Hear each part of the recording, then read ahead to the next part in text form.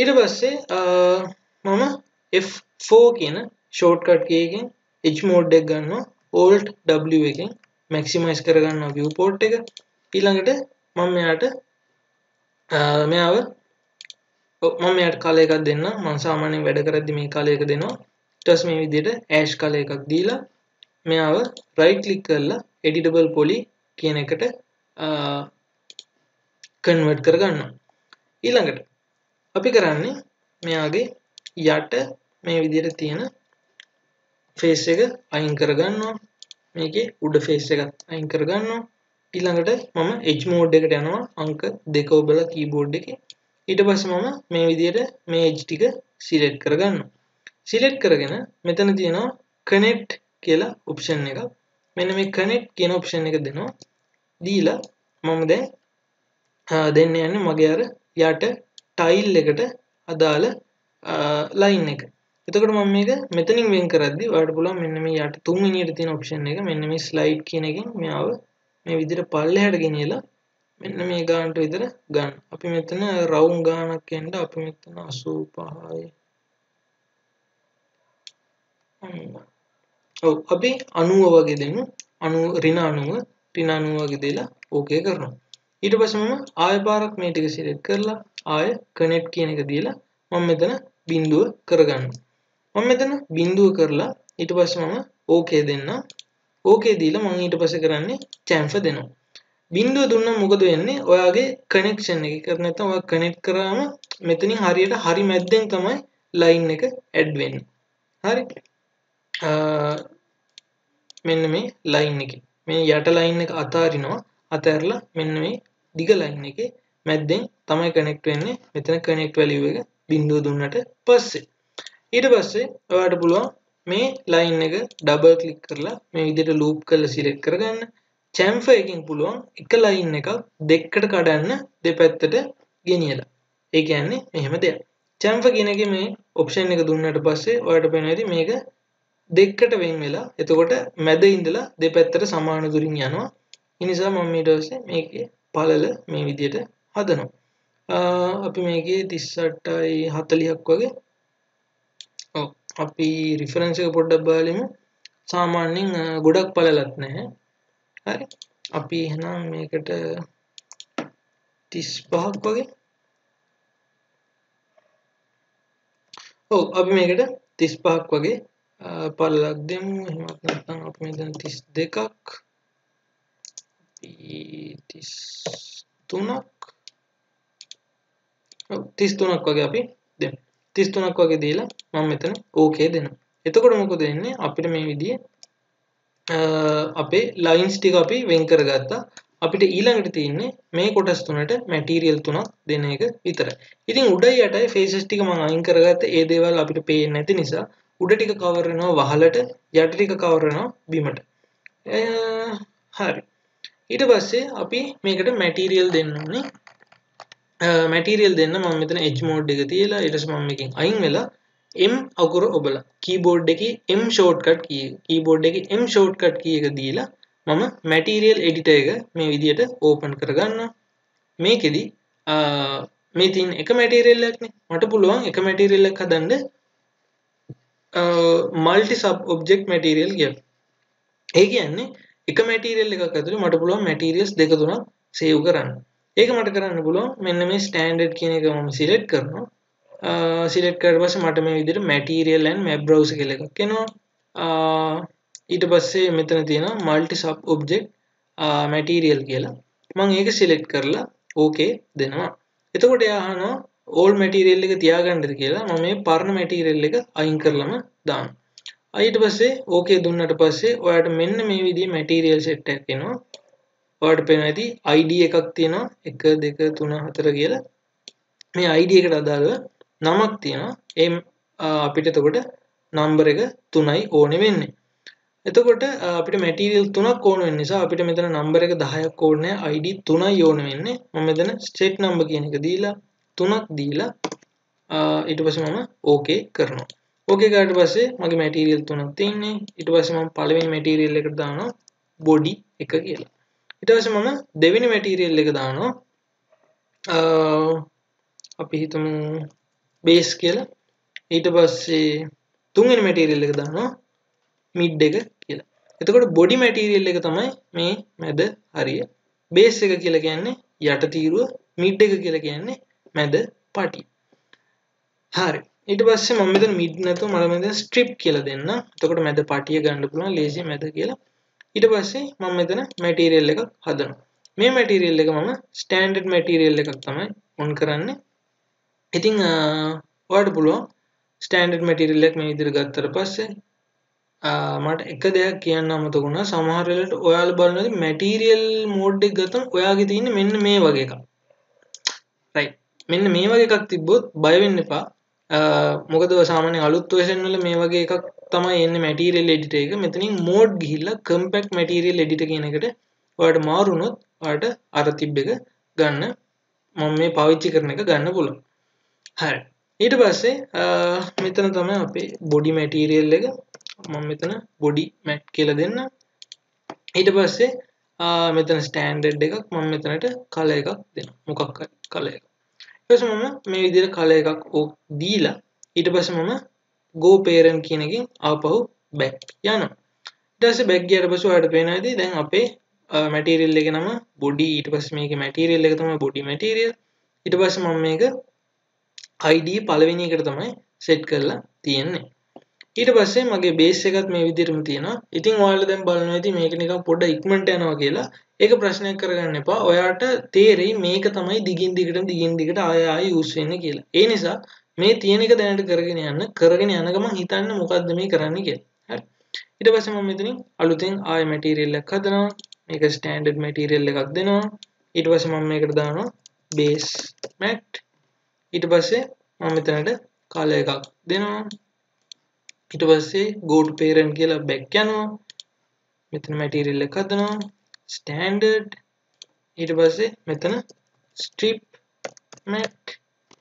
ඊට පස්සේ go to parent. ඊට පස්සේ මේකේ color එක අපි දෙමු කහ පාටක් වගේ. okay දීලා මම මේක object එක select කරනවා. ඊට පස්සේ මේ material එක select වෙලා තියෙද්දි assign material to selection කියලා මෙතන බටන් එක තියෙනවා. මම මේක දෙනවා. මේක දුන්නාට පස්සේ ඔයාලට පේනවා ඇති අමුතු විදියකට මේක හැදෙනවා. right. අපි ඉස්සෙල්ලා මතක තියාගන්න ඕනේ body එක කියලා කියන්නේ 1, base එක කියලා කියන්නේ 2, මැද එක කියන්නේ 3.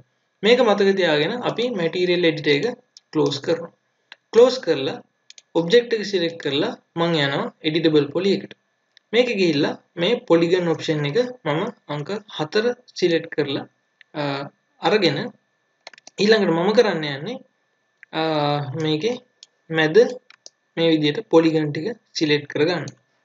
select කරගෙන මම මෙතන පල්ලෙහාට යනවා. පල්ලෙහාට යද්දී ඔයාලට දකින්න පුළුවන් මෙතන තියෙනවා polygon material IDs කියලා.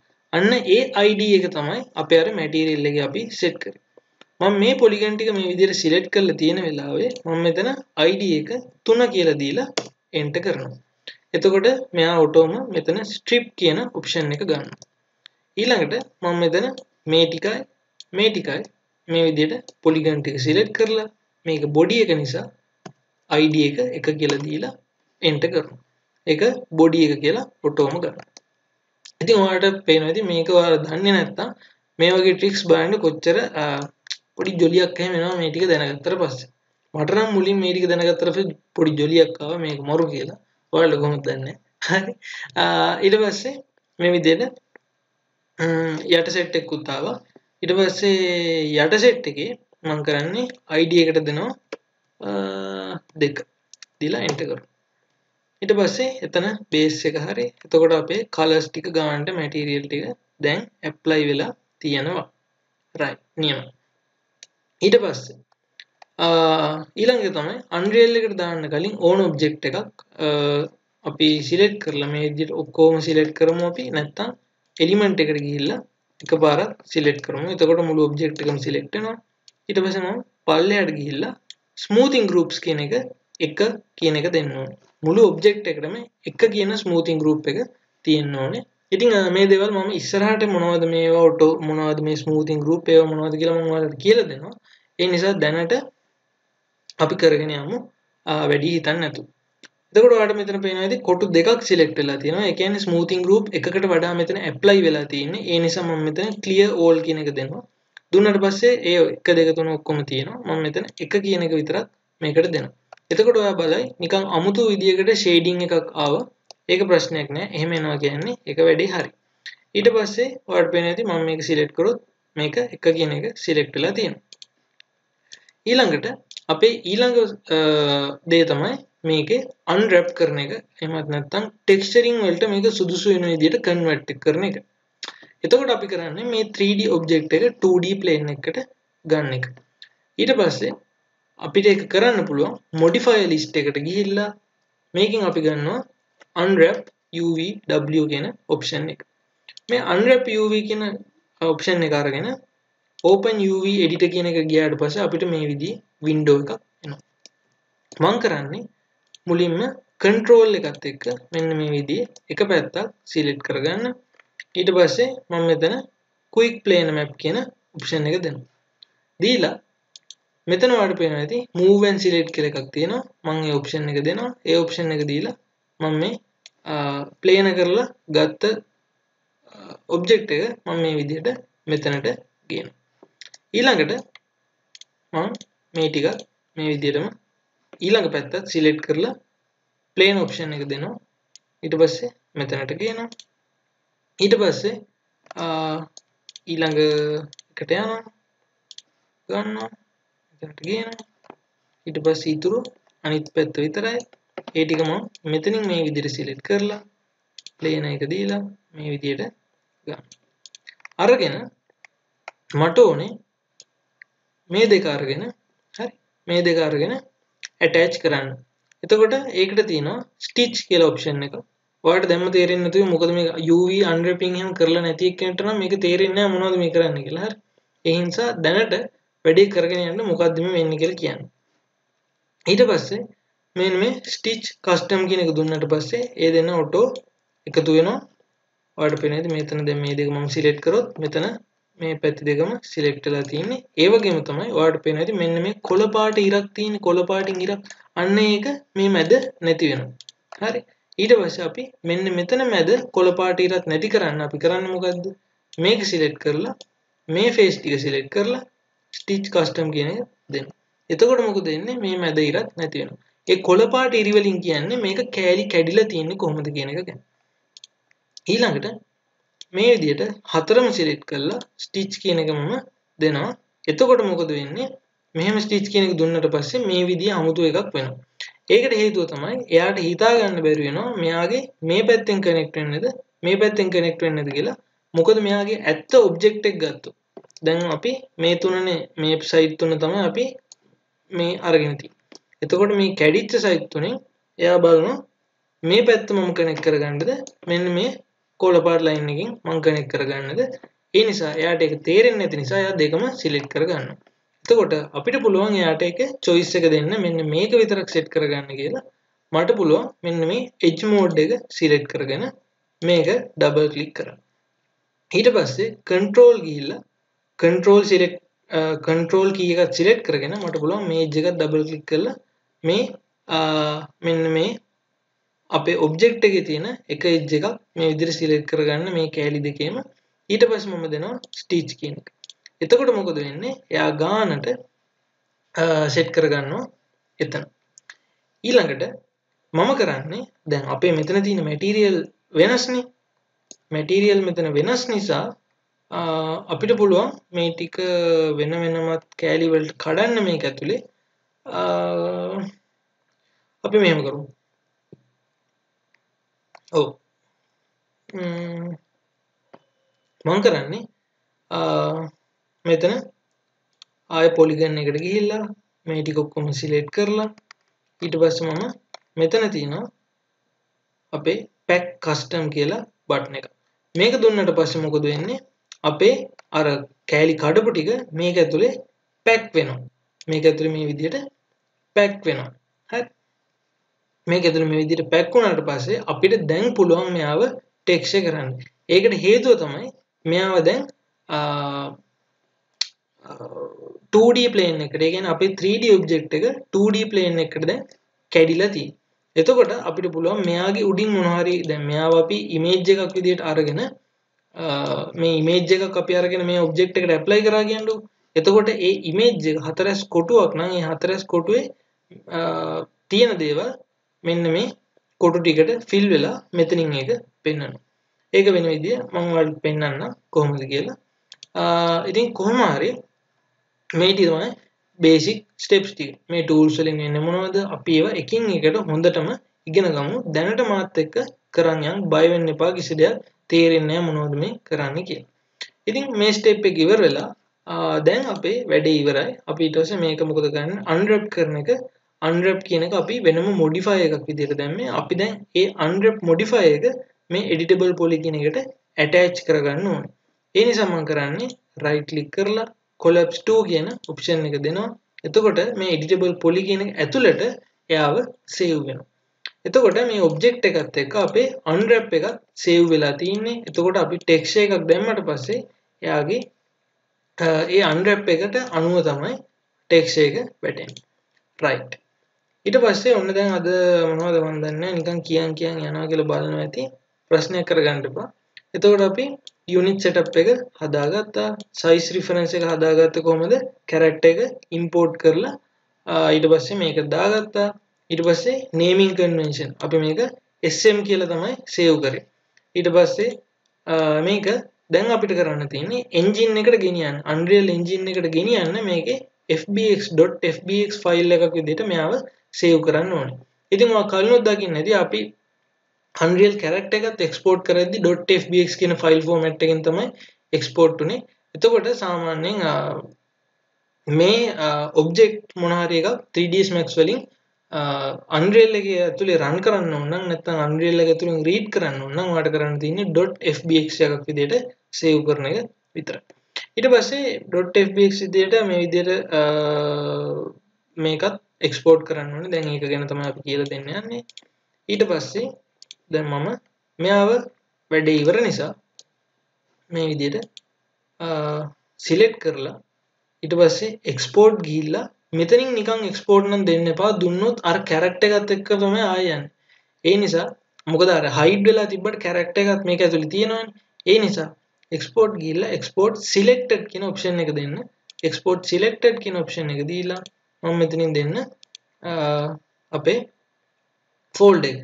එතකොට SM beam tile කියන එක මම දීලා තියෙනවා. මම මෙතන ඒ විදිහටම නම අරගෙන මම මේකේ V1 වගේ දෙන්න. මොකද version 1 කියලා V1 කියලා දෙන්න. ඊට පස්සේ මම මේක save කරන්න. save කරද්දී export fbx export කරද්දී ඔයා දකින්න ඇති සමහරවිට මම මෙතන export selected දීලා ඊට පස්සේ මෙතන save කරද්දී මෙතන type එක ඔයා දෙන්න ඕනේ .fbx කියන එක. ඒක දුන්නට පස්සේ තමයි මේ විදිහට ඔයාලට save කරන්න පුළුවන් වෙන්නේ.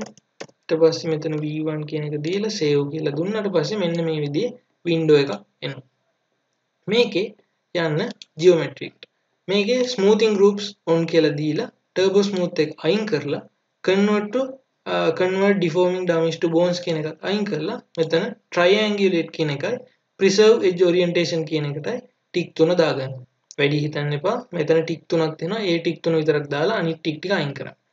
ඊට පස්සේ මෙතන animation කියලා ටික් එකක් තිබ්බොත් ඒක අයින් කරන්න. camera කියලා ටික් එකක් තිබ්බොත් ඒක අයින් කරන්න. ඒ කියන්නේ අපි මේ අපේ object එක විතරයි අපි export කරන්නේ. අපිට animation නැහැ, object එකේ camera නැහැ, light නැහැ, ඒව මොකුත් නැහැ. ඊට පස්සේ embed media කියන එක ටික් එක අයින් කරලා තියන්න. ඊට පස්සේ මෙතන තියෙනවා advanced options. මේකේ unit කියන එක අපිට වැදගත් වෙනවා. මේකේ scale factor එක කියලා තියෙනවා. අපිට මේක නෙමෙයි ඕනේ. මොකද automatic කියලා units හැදිලා තියෙන්නේ inches වලට. අපිට ඕනේ centimeters වලට convert කරගන්න. ඒ නිසා automatic කියන එක අයින් කරලා මම මෙතන centimeters කියන එක දෙනවා. ඒක දුන්නට පස්සේ ඔයාලට පේන scale factor එක 2.54 කියලා එනවා. ඕක එනවා කියන්නේ scale හරි. ඊට පස්සේ මම axis conversion එකට ගිහිල්ලා y නෙමෙයි z එක තමයි උඩට දෙන්නේ. z එක උඩට දෙන්නේ. මොකද අපේ 3ds max ඇතුලේ z එක තමයි උඩ තියෙන්නේ. ඊට පස්සේ මම okay කියලා දෙනවා. ඒ වගේම තමයි මම object එක select කරලා බලුවොත් මේක බිඳුවේ තියෙන්නේ. මේක බිඳුවේ නැත්තම් pivot එක Unreal එක ඇතුලේදී මෙන්න මේ තියෙන තැනම හැදෙන්නේ නැහැ. ඔයා සාමාන්‍යයෙන් අපි ඔබ්ජෙක්ට් එකක් එක්ස්පෝර්ට් කරද්දී Unreal වලට අපේ ඔබ්ජෙක්ට් එකේ pivot එක තියෙන්න ඕන තැන 3ds Max ඇතුලේ 0.0.0 කියන කෝඩිනේට් එක ඇතුලේ තියන්න ඕනේ. ඉතින් ඔයා අපේ කලින් ටියුටෝරියල් එක බලුවා නම් ඔයාලට මම කිව්වා මතක ඇති මේ දේවල් ගොඩක් වැදගත් වෙනවා කියලා. ඉතින් මෙන්න මේ වගේ අවස්ථාවලදී තමයි මේක වැදගත් වෙන්නේ. මොකද 0.0.0 තමයි හැම වෙලාවෙම 3ds Max වල 0.0.0 කියන එක තමයි අපි Unreal වලට ඔබ්ජෙක්ට් එකක් එක්ස්පෝර්ට් කරාට පස්සේ ඒ ඔබ්ජෙක්ට් එක අල්ලන pivot එක වෙන්නේ Unreal එක ඇතුලේදී. right. එතකොට අපි දැන් ගොඩක් ලොකු වැඩක් මේ කරේ. ගොඩක් ලොකු වැඩක් පොඩි ඔබ්ජෙක්ට් එකක් වුණාට ගොඩක් ලොකු වැඩක් කරා. මොකද මැටීරියල් දැම්ම අන්රැප් කරා. ඊට පස්සේ රිෆරන්ස් එක හදාගෙන යුනිට් හදාගෙන මේක අපි එක්ස්පෝර්ට් කරා. ඊට පස්සේ මම ප්‍රොජෙක්ට් එක සේව් කරලා අපි දැන් යමු Unreal Engine එකට. දැන් මම Unreal Engine එක ඇතුලේ මගේ ඔබ්ජෙක්ට් එක ගෙන්නන්න යන්නේ. ගෙන්නද්දී මම මොකද කරන්නේ? content එකට යනවා. content එකට ගිහිල්ලා test කියන එක ඇතුලේ තමයි මම මේක දාලා තියෙන්නේ. මම මෙතන content කියන එක ඇතුලේ test folder එක delete කරලා දාන්න. ඊට කලින් මම මෙතනින් මගේ objects දෙක අයින් කරලා ඉන්න කලින් හදපු දෙක. ඊට පස්සේ මම මෙතන ගිහිල්ලා මම මේක delete කියලා දෙන්නම්. delete කියලා දුන්නාට පස්සේ ආයෙ delete කරන්න කියලා අහනවා. right. එතකොට දැන් ඔයාගේ third person එක on කරපු ගමන් මේ විදිහට තියෙන්නේ. මම මෙතන කරන්නේ add new folder කියන එක දීලා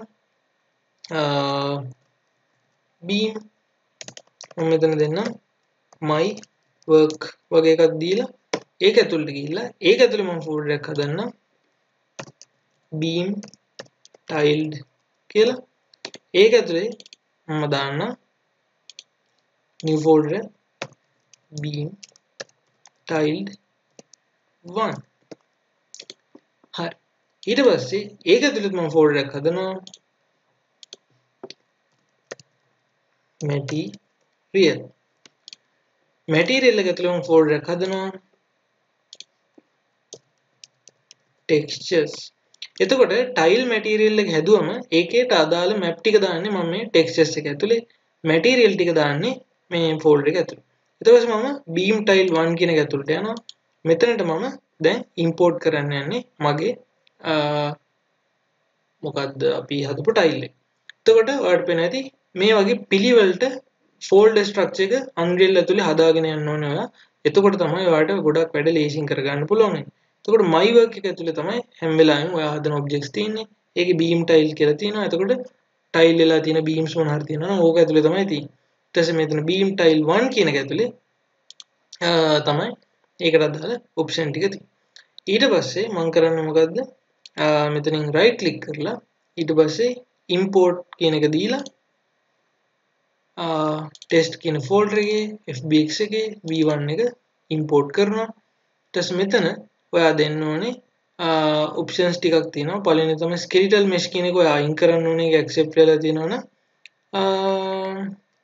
ඊට පස්සේ material කියන එකට ගියොත් import textures කියලා තිබ්බට ඒක තිබ්බට කමක් නැහැ මේක ඇත්තට වෙනස් කරන්න දෙයක්වත් නැහැ මේ ටික ඔක්කොම දීලා මම මෙතන import all කියන එක දෙනවා import all කියන එක දුන්නාට පස්සේ ඔයාලට පේනවා ඇති මෙන්න මේ විදිහට අපේ beam එක import වෙනවා material තුනක් import වෙනවා මේක කොටු කොටු තමයි මුලින් පෙන්නන්නේ පාට කිසි දෙයක් අපි දාපුවා පෙන්නන්නේ නැහැ ඒකට හේතුව ටිකක් වෙලා යනවා මේ ටික load වෙන්න මේ විදිහට load වුණාට පස්සේ ඔයාලට මේ විදිහට පෙන්නනවා මම මෙතන save current කියන එක දෙනවා save current කියන එක දීලා මම මෙතන save all කියන එක දුන්නොත් මේ Unreal project එකේ අපි import කරපු ටික save කරගන්න පුළුවන් ඊට පස්සේ මම මේක double click කරොත් ඔයාලට පේනවා ඇති මේක තමයි අපේ object එක. දැන් අපි ඔන්න හදාගත්ත object එක ලේසියෙන්ම මේක ඇතුළට අරගෙන තියෙනවා. මේක materials තුනක් තියෙනවා. අපිට මේක highlight කරලා බලන්න පුළුවන්. කොයි ටිකද අපේ body material එක. ඊට පස්සේ කොයි ටිකද අපේ base එක. ඔයාලට පේනවා යට. ඊට පස්සේ මෙතන තියෙනවා අපේ strip එක මැද. එතකොට ඒ ටික material තුනක් විදිහට වෙන වෙනම select වෙලා තියෙනවා. ඊට පස්සේ මම මේක close කරලා මම මේක මේ විදිහට නිකම්ම left එකෙන් drag and drop කරලා මෙතනට දාන්න. මේකට දැම්මට පස්සේ අපිට පුළුවන් මේ විදිහට player එක්කම බලන්න compare කරලා වැඩේ size එක හරියටම අවිල්ල තියෙනවද කියලා. ඒක හරියටම අවිල්ල තියෙනවා. ඊට පස්සේ මම කරන්නේ Alt key එකත් එක්ක මේක මේ විදිහට move කරනවා. එතකොට අපේ 3ds Max ඇතුලේ shift එකත් එක්ක move කරාම duplicate එකක් හැදෙනවා වගේම මේක ඇතුලේ මේ විදිහට හැදෙනවා. ඊළඟට මම කරන්නේ දැනට material තුනක් material එකක් අපි දාන්න යන්නේ අර මම කලින් දාලා තිබ්බ material එක. මම මේකට starter content එකට යනවා. starter content එක folder එකට ගිහිල්ලා මම tile කියලා search කරලා බලනවා. tile කියලා බැලුවට පස්සේ අපිට මේ විදිහේ ceramic tile එකක් තියෙනවා. අපි මේ ceramic tile එක මේකට දාලා බලමු apply කරලා. මේ විදිහට දැම්මට පස්සේ ඔයාලට පේනවා ඔය විදිහට තමයි අපේ tile එක වැටෙන්නේ.